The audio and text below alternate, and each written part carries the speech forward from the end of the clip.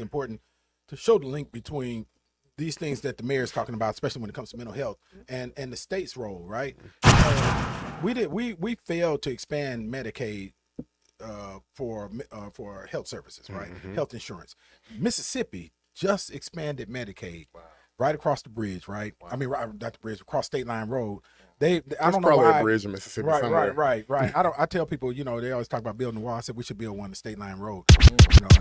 You know, look, Mayor, you ain't got to say nothing, Mayor. You ain't got to say. Look, Mayor's like, but you know, real talk.